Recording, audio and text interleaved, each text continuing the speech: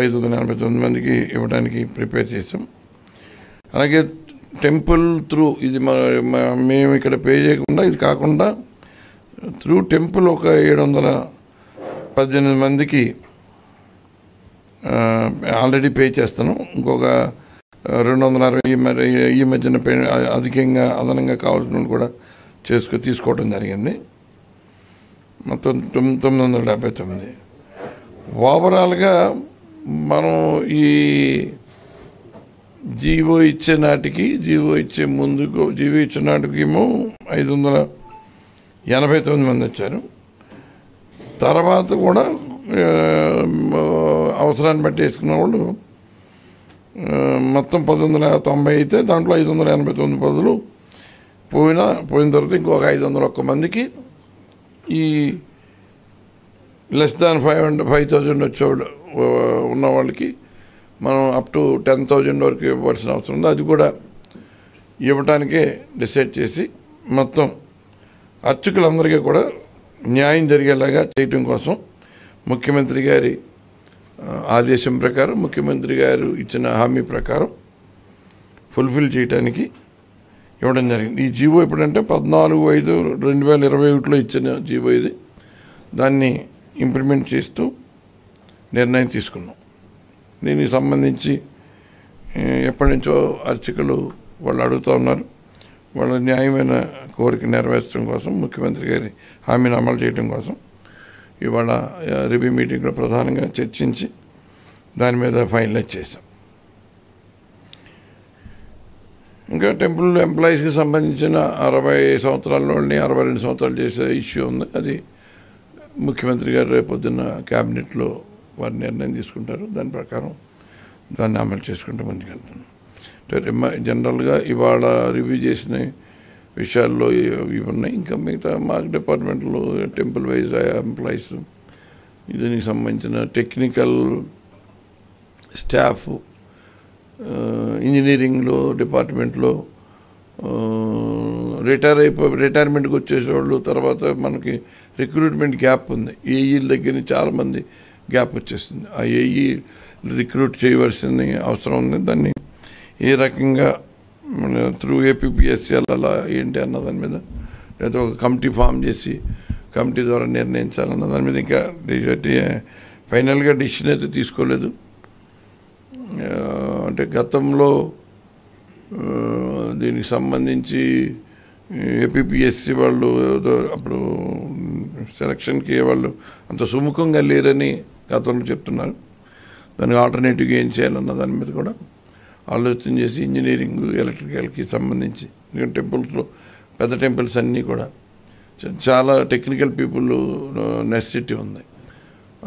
Technical పోస్టులు అయితే ఉన్నాయి, కానీ అక్కడ మనకి కావాల్సిన మెన్ సరిగ్గా తక్కువ ఉన్నారు. అది కూడా ఫిల్ చేయడానికి మోడ్ ఆఫ్ సెలక్షన్ ఎలాగా, మెథడాలజీ ఎలాగా, ఏం చేయాలన్నది ఆలోచన చేస్తే అది కూడా త్వరలో నిర్ణయం తీసుకుని ఆ గ్యాప్లన్నీ కూడా ఫిల్ చేయాలని ఇవాళ సభలో మా రివ్యూ మీటింగ్లో డిసైడ్ చేసాం. అంటే ఇప్పుడు మేము శాలరీ ఇస్తున్న వాళ్ళు, ఇవ్వాల్సిన వాళ్ళు మొత్తం అందరూ కలిపి మొత్తం 1146 మంది ఉన్నారు. 1146 మంది కేటగిరీ 1 and 2. ఇది 5,000 తీసుకునేవాడు కానీ 10,000 తీసుకునేవాడు కానీ, వీళ్ళకి 5,000 వాళ్ళకి 10,000 చేసాం, 10,000 వాళ్ళకి 15,650 చేసాం. వీళ్ళు వచ్చి మొత్తం 1146 మంది. ఇప్పుడు కొత్తగా మనం ఇస్తానన్నప్పుడు 589 మంది. ఈ 589 కాకుండా ఇంకొక 500 మందికి ఇవ్వాల్సి ఉంటుంది. అది కూడా ఇవ్వడానికి నిర్ణయం తీసుకున్నాం.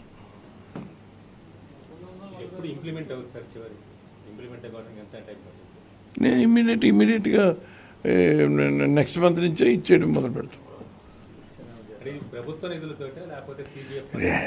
ఏది ప్రభుత్వ నిధులతో ఎలాగిస్తారు? ఎండోమెంట్కి సంబంధించి ఏదైనా సరే సీజీఎఫ్ నుంచే, సీజీఎఫ్ నుంచి కూడా కాదు, అంటే దీనికి సంబంధించిన ఈఏఎఫ్ ఉంది కదా, ఎంప్లాయీస్ అసోసియేషన్ ఫండ్ ఏదైతే ఉందో దాని నుంచి మీట్ అవుతాం.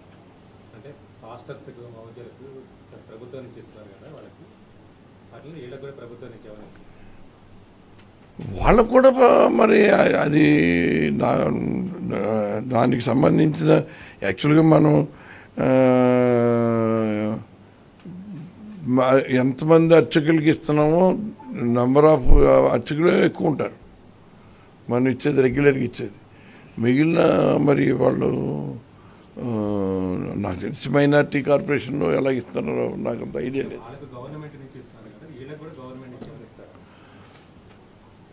మాకు ఇవ్వడానికి మా దగ్గర సోర్స్ ఉంది కదా, మాకు ఇవ్వడానికి సోర్స్ టెంపుల్ నుంచి వచ్చే ఇన్కమ్ నుంచి మేము టెంపుల్ ఫండ్ ఎంప్లాయీస్కి ఇస్తాం. వేరే డెవలప్మెంట్ ఎందుకు ఇస్తాం? ఆలయంలో వచ్చిన ఆదాయాన్ని ఆలయాలకి ఉపయోగిస్తాం, కానీ వేరే డెవలప్మెంట్కి మనం ఎందుకు ఇస్తాం? నాకు ఐడియా లేదు దాని మీద. గవర్నమెంట్ ఎంప్లాయీస్ని తీసేసి ప్రైవేట్ ఎంప్లాయీస్ని మీ డిపార్ట్మెంట్ పెట్టుకోవచ్చు కదా, ఎందుకు? బీజేపీ రాష్ట్ర ప్రధాన కార్యదర్శి కొన్ని ఆరోపణలు చేశారు. దేవాదాయ శాఖ మంత్రి అట్లా సమీక్షలే చేయట్లేదు డిపార్ట్మెంట్కి సంబంధించి. భూములు అనేకరాంతం అయిపోతాయని పట్టించుకోవట్లేదు. విజయవాడలో ఆరోగ్య సదన్ ఉంది, దానికి సంబంధించి అనేకరాంతం అయిపోతుంది, భూములు దాన్ని రక్షించాలి అని చెప్పి ఒక అప్పీల్ చేశారు. ఆయనకి తెలియని విషయాలు చాలా ఉన్నాయి. మరి ఆయన ఏం మాట్లాడారంటే ఏం చెప్తాను నేను, ఇవాళ టెంపుల్కి సంబంధించిన ఆస్తులు పరిరక్షణ కోసం ఒక హిస్టారికల్ డెసిషన్ తీసుకున్నాం. ఎండోమెంట్స్ చరిత్రలోనే సెక్షన్ 83ని అమెండ్ చేసి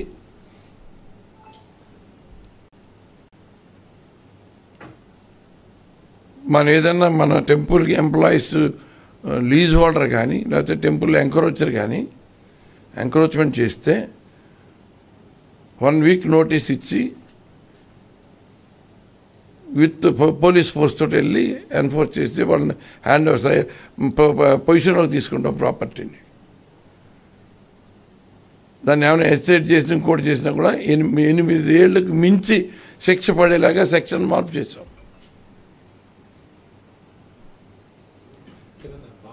పొన్నూరు భావనాడు సంబంధించిన 20 ఎకరాల భూమిని మరి లీజుకి ఎలా ఇచ్చారు? ఆటోనగర్ ప్రైవేట్ వ్యక్తులకు, అంటే ఎండోమెంట్ భూములు ప్రైవేట్ వ్యక్తులకు ఎవరు చెప్పారు? అడుగుతున్నారు వాళ్ళు. ఎవరది? ముందు కౌలును కూడా రద్దు చేసి కొంతమంది లెటర్లు తీసి ఇప్పుడు పొన్నూరు నుంచి రిక్వెస్ట్ ఉంది ఆటోనగర్కి ఇవ్వాలని. అది ఎక్కడ డెసిషన్ తీసుకోలేదే. ఇప్పుడు అది ఆటోనగర్కి ఇస్తారా లేకపోతే అది ఇంకా మెయిన్గా అది డిస్కషన్లోకి రాలేదంటున్నాను. అడిగారు వాళ్ళు, అంతే. అడిగితే ఇచ్చేసినట్టు కాదు కదా. ఆయన ఏదో చెప్పాడంటాడు, మరి మీరు చెప్పాలి. దాని సమాధానం నేను చెప్పడం కంటే ఎండోమెంట్ మినిస్టర్ రివ్యూ చేస్తున్నాడా లేదా అని చెప్పాలన్న దానికి సమాధానం ఇక్కడున్న మీడియా పీపుల్ చెప్పాలి.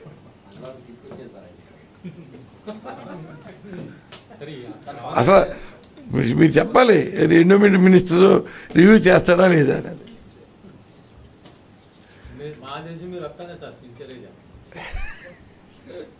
సార్, వాలంటీర్ల వల్ల మహిళల అక్రమ రవాణా జరుగుతుందని పవన్ కళ్యాణ్ వ్యాఖ్యలు ఎలా చూస్తారు? ఓకే, దాంట్లోకి వెళ్ళిపోతాం. ఇంకా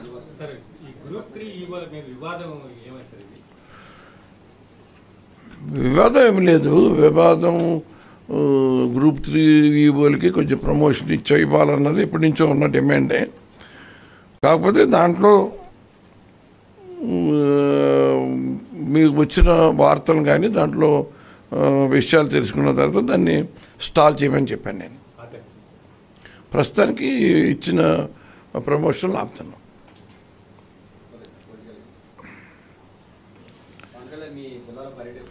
ఇప్పుడు పవన్ కళ్యాణ్ గారికి కొన్ని విషయాలు చెప్పదలుచుకున్నాను నేను.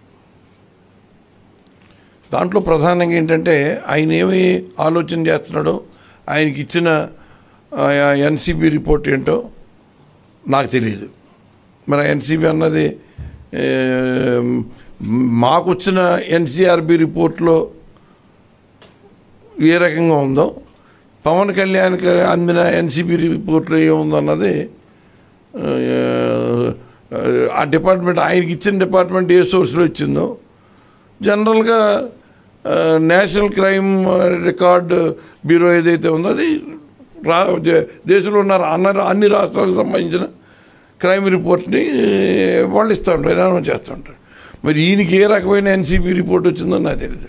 అది నారా చంద్రబాబు నాయుడు దగ్గర నుంచి వచ్చి ఉండొచ్చు, లేకపోతే ఇంకేదన్నా మీడియా వాళ్ళు పచ్చ మీడియా తీసుకెళ్ళి కావాల్సినట్టుగా అంకిలేసి చంద్రబాబుకి ఇస్తే చంద్రబాబు త్రూ ఇందో వచ్చిందో అది మనం నిర్ణయం చెప్పలేము. కాకపోతే ఒకటి మాత్రం, కొన్ని విషయాలు మాత్రం పవన్ కళ్యాణ్ గారికి తెలియజేయవలసిన అవసరం ఉంది. ఎందుకంటే వాలంటీర్లు అన్నవాళ్ళు పాకిస్తానీలు కాదు, వాళ్ళు మనవాళ్ళే, మన పిల్లలే. ఎక్కడైతే ఎవరికైతే 50 ఏళ్ళు కుటుంబాలు అప్పచెప్పామో ఆ 50 కుటుంబాల్లో ఉన్న వాళ్ళే వాలంటీర్గా వేయడం జరిగింది. మరి ఆ 50 కుటుంబాలకు సంబంధించిన వ్యక్తి ఒకళ్ళు, అది కూడా రూల్ ఆఫ్ రిజర్వేషన్ పాటిస్తూ, రేపొద్దున ఏదన్నా ఎవరైనా క్వశ్చన్ చేసినా న్యాయస్థానానికి వెళ్ళినా కూడా ఏ రకమైన అబ్జెక్షన్స్ రాకుండా సామాజిక న్యాయాన్ని పాటిస్తూ రూల్ ఆఫ్ రిజర్వేషన్ పాటిస్తూ చేశాం. మరి ఈ వాలంటీర్ నియామకం అసలు ఎలా నియమించామో తెలియదు ఆయనకి, దాని విధులేంటో తెలీదు. ఇప్పుడు పోనీ వాలంటీర్లు ఎలా నియమించామని ఆయనకి తెలుసా? ఏదో మేము ప్యాకేజ్ మేము ఇచ్చేసామనుకుంటున్నాడు ఆయన. దీంట్లో మినిమం ఎడ్యుకేషన్ అన్నది ప్రామాణికంగా తీసుకున్నాం, రూల్ ఆఫ్ రిజర్వేషన్ ప్రామాణికంగా తీసుకున్నాం, ఈ ఏజ్ని కూడా ప్రామాణికంగా తీసుకున్నాం, 18 ఏళ్ళ నుంచి 30 సంవత్సరాలని. ఏమీ తెలియకుండా ఒక అజ్ఞాన వాసి ఎలాగైతే పవన్ కళ్యాణ్ మాట్లాడుతున్నాడో, ఆయన చెప్పే మాటలు ఏంటంటే ఆయనకి ఏమి చాలా అజ్ఞానంగా మాట్లాడుతున్నట్టే కనపడుతుంది. ఆయన ఈ విషయాలు తెలిస్తే అతను ఇలాగ ఉన్మాదంగా మాట్లాడేమో నాకు వచ్చే అనుమానం. ఎందుకంటే ఈ అవాకులు చవాకులు మాట్లాడటం అన్నది ఎంతవరకు సమంజసం? ఇవాళ 2,60,000 మంది, 60,000-65,000, ఇంకా మధ్యలో 2,70,000 వరకు ఉన్నాయి. దాంట్లో కొంతమందికి ఎంప్లాయ్మెంట్ వచ్చిన వాళ్ళు, దీనికంటే బెటర్ ఆపర్చునిటీ వచ్చిన వాళ్ళు మధ్యలో వెళ్తూ ఉన్నారు, మళ్ళీ కొత్త వాళ్ళకి దాంట్లో ఆ ప్లేస్లో వేస్తూ ఉన్నారు. ఈ సంఖ్య అన్నది కొంచెం ఇంచుమించు వెళ్తూ ఉంటుంది. వేసినప్పుడు ఒకవేళ ఖాళీ చేస్తే మళ్ళీ వేసినా కూడా మళ్ళీ అదే కేటగిరీకి సంబంధించిన బీసీడీఓ, బీసీఈఓ, బీసీసీఓ, బీసీబీఓ వాళ్ళే వేసుకుంటూ వెళ్తున్నాం. ఎక్కడ సామాజిక న్యాయం పాటిస్తూ వెళ్తున్నాం. దీంట్లో 2,60,000 మందిలో ఇంచుమించు 1,80,000-1,90,000 మంది మహిళలే ఉన్నారు. 75% మహిళలు ఉంటే 25-30% జెంట్స్ ఉన్నారు. అటువంటి పరిస్థితిలో ఇంత గొప్ప వ్యవస్థ నడుస్తూ ఉంటే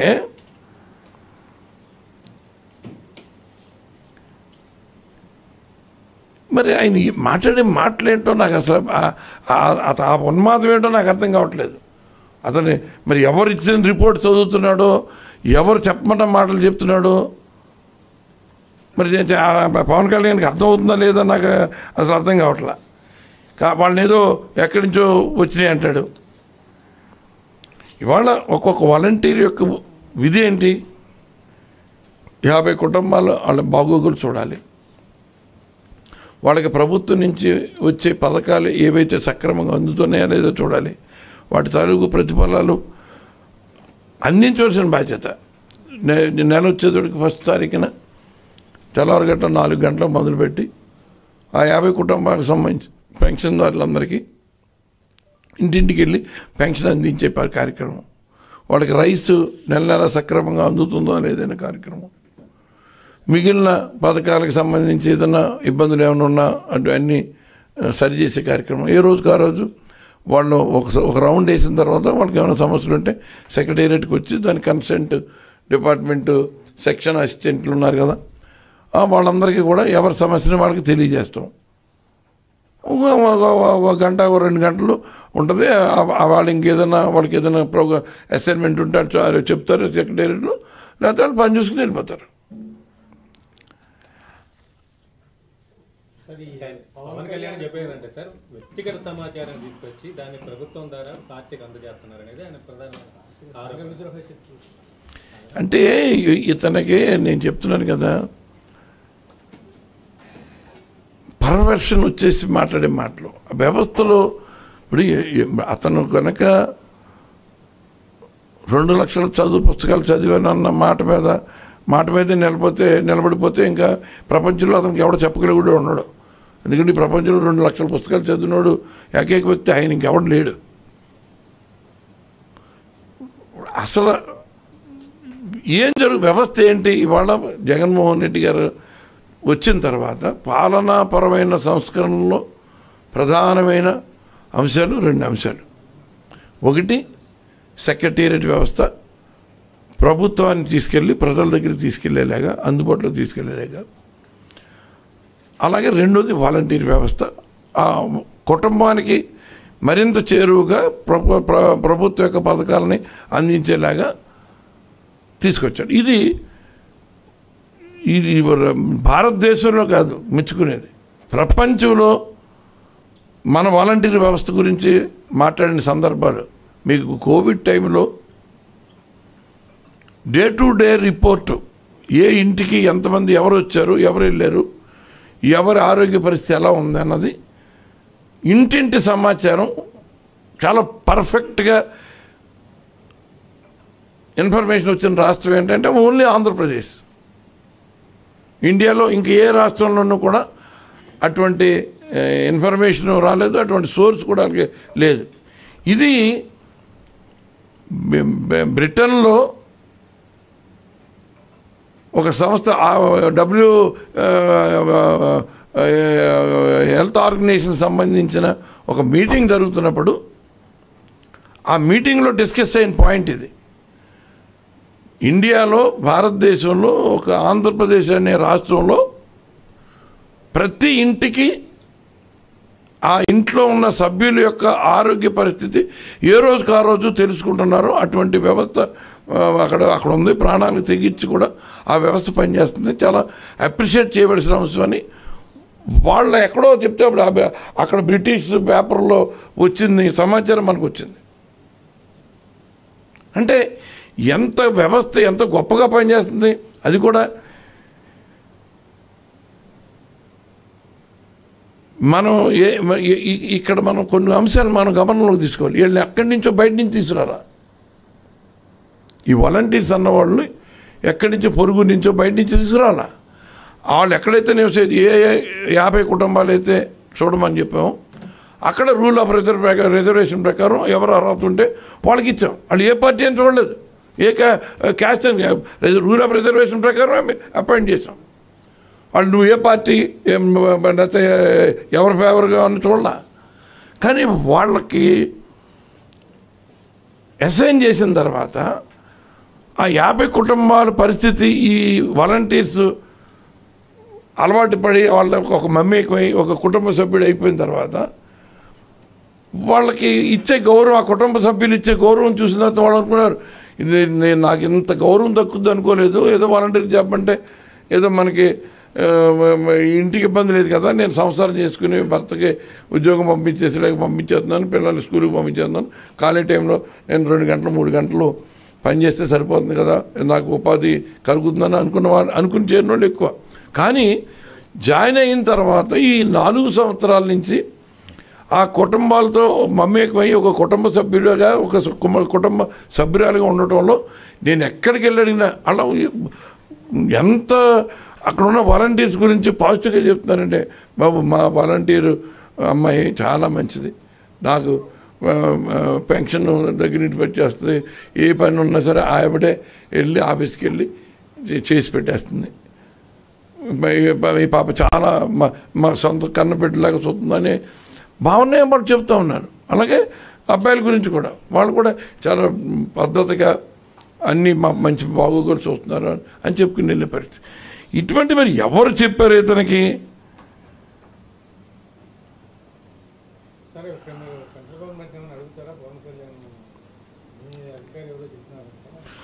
డిపార్ట్మెంట్ అడుగుతుంది, మహిళా కమిషన్ కూడా అడుగుతుంది కదా, నీ సోర్స్ ఏంటి, నువ్వు ఏ రకంగా మాట్లాడుతున్నావు అని. Central government అడుగుతామేంటి? ఆయన చెప్పింది అలా చెప్పాలి. సిబిఎన్ రిపోర్ట్ అన్నాడు, ఎన్సిబి రిపోర్ట్ అన్నాడు, ఎన్సిఆర్బి అనలేదు, ఎన్సిబి అన్నాడు.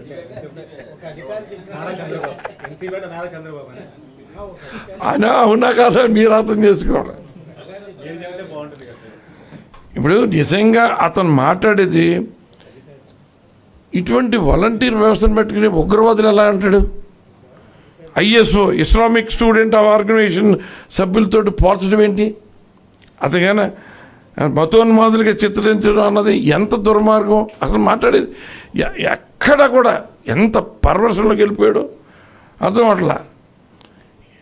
ఇప్పుడు ఎవరినైనా తిట్టడం అన్న తప్ప కదా?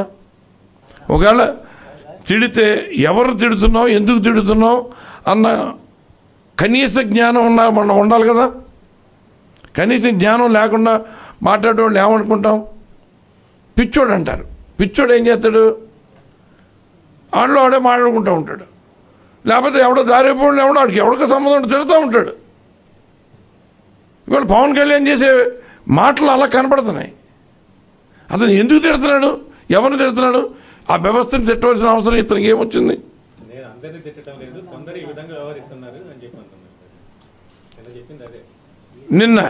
నిన్న చెప్పింది ఏం చెప్తున్నాడు?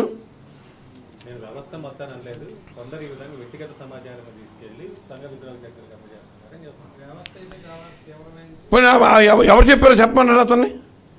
అతను చెప్పగలుగుతాడా? చెప్పండి.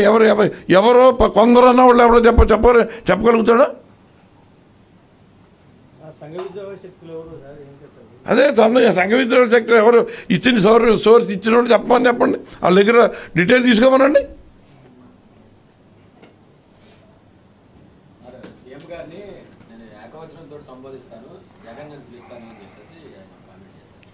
ఇప్పుడు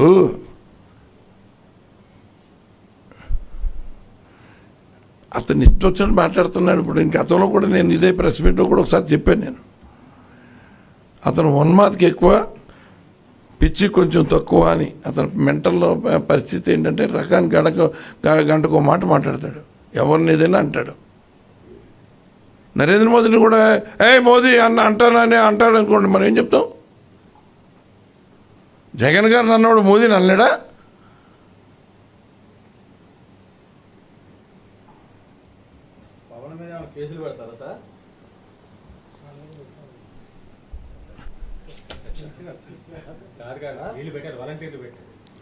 ఇప్పుడు కేసులు ఎవరు పెట్టినా, ఎవరి మీద కామెంట్ చేస్తే, ఎవరికి బాధ కలిగితే వాళ్ళు పెడతారు. దాన్ని చట్టపరంగా ఏం చర్యలు తీసుకోవాలో చట్టం తన పని తను చేసుకుపోద్ది. పవన్ కళ్యాణ్ మీరు అనుకుంటున్నట్టు నేరుగా వాలంటీర్నే కాదు, ఏకంగా రాష్ట్ర ప్రభుత్వాన్ని కూడా విమర్శించాడు. రాష్ట్ర ప్రభుత్వంలో ప్రజలు కూడా పెట్టచ్చు. నేను అదే చెప్పాను, ఇందాక చెప్పింది ఏంటి? ఉన్మాదికి తక్కువని, పిచ్చికి ఎక్కువ అని. అతను ఏమైనా మాట్లాడితే ఏమైనా చేస్తాడు. ఉన్మాది ఏం చేస్తాడు? ఉన్మాదిని ఎవరిని పట్టుకోగలుగుతాడా? కంట్రోల్ చేస్తాడా? అతను రాజకీయంగా వచ్చి మాట్లాడటానికి అసలు ఇవాళ అతని మాటల వల్ల యాక్చువల్గా మేము వాలంటీర్స్ అన్నీ వేసేసాం. దాంట్లో కొంతమంది జనసేనకి సంబంధించిన అభిమానులు కూడా ఉన్నారు దాంట్లో. అక్కడక్కడ మేము అబ్జర్వ్ చేసినప్పుడు ఆ అబ్జర్వేషన్ కూడా మా నోటీస్కి వచ్చింది. ఇప్పుడు మరి జనసేనకి సంబంధించిన వాళ్ళు ఏమన్నా ఇలాంటి ఇన్ఫర్మేషన్ ఏమైనా పట్టుకెళ్ళి ఇస్తున్నారా? ఉమెన్ ట్రాఫికింగ్ అన్నది వాళ్ళు ఏమైనా చేస్తున్నారా? ఎక్కడ కూడా రాష్ట్రంలో ఎక్కడ గొడవ జరిగినా ఆ గొడవకి జనసేనకు సంబంధించిన కార్యకర్తలకి ఏదో రకంగా సంబంధం ఉంటుంది. ఎస్పెషల్లీ మా తాడేపల్లిగూడెం పరిసరంలో ఎక్కడే గొడవ జరిగినా కూడా దాంట్లో జనసేనకు సంబంధించిన వాళ్ళే ఉంటారు. ఒకళ్ళు కొట్టుకున్న వాళ్ళిద్దరు జనసేనకు సంబంధించిన వాళ్ళు ఉంటారు. పవన్ కళ్యాణ్కి ఇలాంటి సమాచారం ఇస్తుంది మీరు నియమించిన వాలంటీర్లేనా? అది మీరు అడగాలి అతన్ని. మేమెలా చెప్తాం? అతను సోర్స్ ఏంటన్నది నాకు ఎన్సిబి అంటున్నాడు. NCB సోర్సా NCRB? ఎన్సీఆర్బీ సోర్స్ అయితే మాకు వచ్చింది, అందరికీ వచ్చింది. ఓపెన్ డాక్యుమెంట్ ఇది, పబ్లిక్ డొమైన్లో ఉంది. ఏ సంవత్సరంలో ఎంతమంది మిస్ అయ్యారు, ఎంతమంది ట్రేస్ అయ్యారు, ఎంతమంది ట్రేస్ కాలేదన్నది. మరి ఇతను చెప్పే రిపోర్టు, వేల సంఖ్యలో చెప్పిన రిపోర్టు ఎక్కడి నుంచి వచ్చింది, దానికి ఎక్కడి నుంచి వచ్చింది అన్నది సోర్స్ అతను చెప్పాలి కదా. ఎవరు సరిగ్గా పని చేయకపోతే వాళ్ళు తీసేస్తారు. వాలంటీర్లో వాళ్ళు చేసే పనితీరుని బట్టి ఆధారంగా ఉంటుంది. వాడు సక్రమంగా చేయకపోతే ఎవరినైనా తీసేస్తారు, మళ్ళీ కొత్త వాళ్ళని అపాయింట్ చేస్తారు. దానికేమి హెసిటేషన్ ఏమి ఉండదు.